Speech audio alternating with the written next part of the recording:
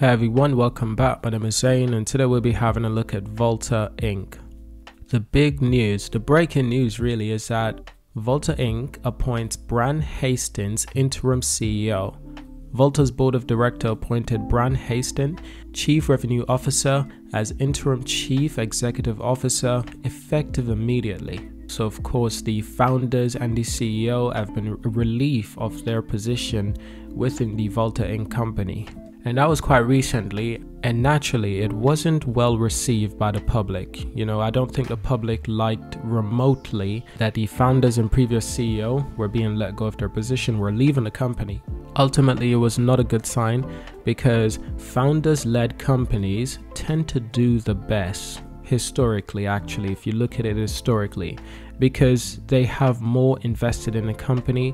It's more than just money for them. It's personal, it's passion, it's ambition, it's love actually sometimes when a founder leading the company that they founded. And in the last month alone, Volta Inc. shares have felled almost 50%, I believe. Almost 50% in fact. Around the 22nd of March, the price per share was $4.40.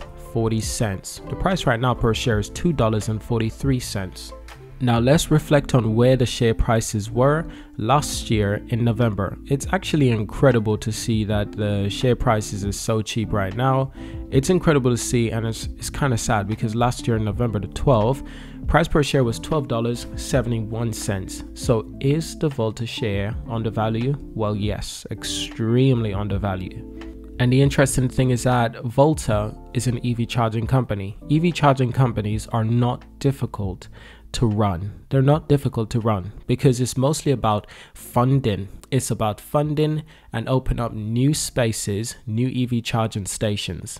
That's ultimately what it's about. This puts the share market cap right now at 407 million. Let's not forget 1 month ago, it was almost doubled that amount.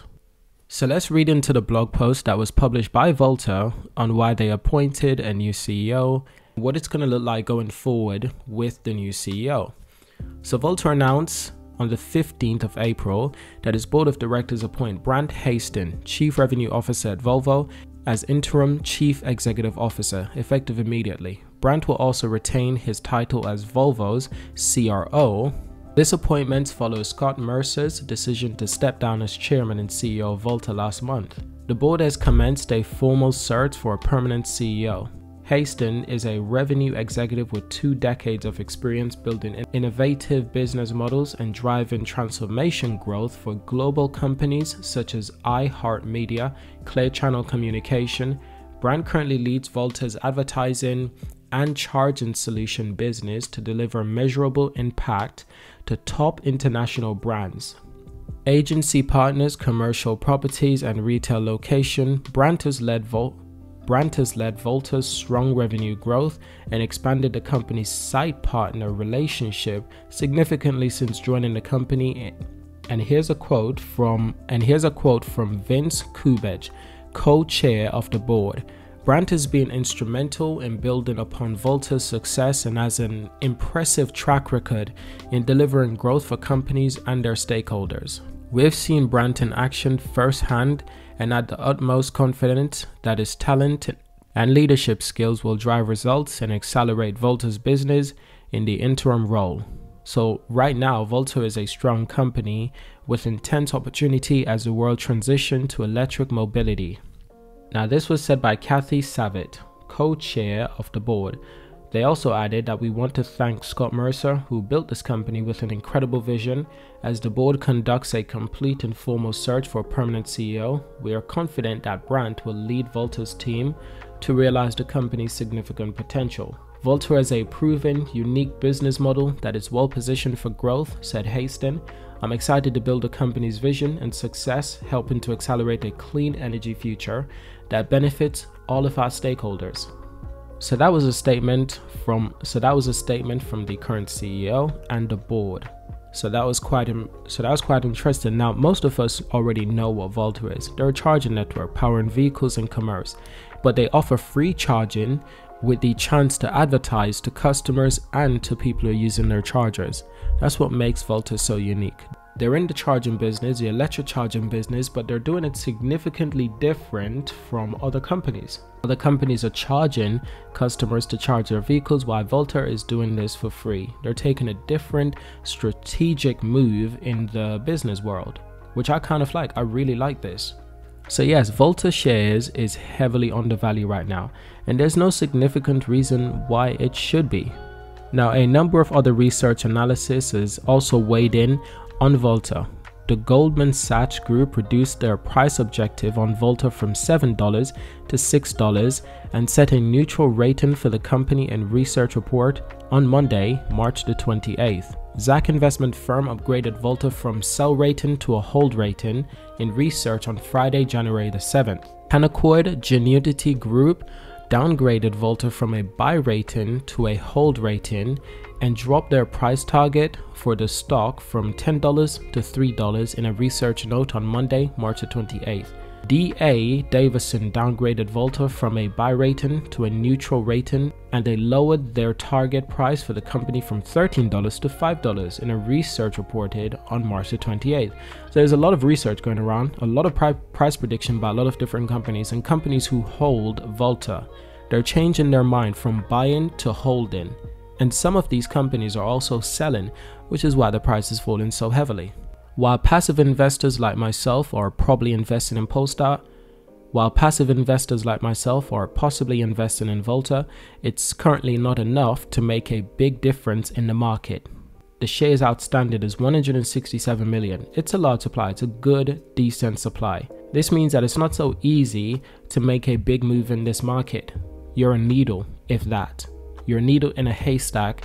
If you invest low capital into Volvo, it doesn't make a big difference. What makes a big difference is the institutional big businesses like Goldman Sachs.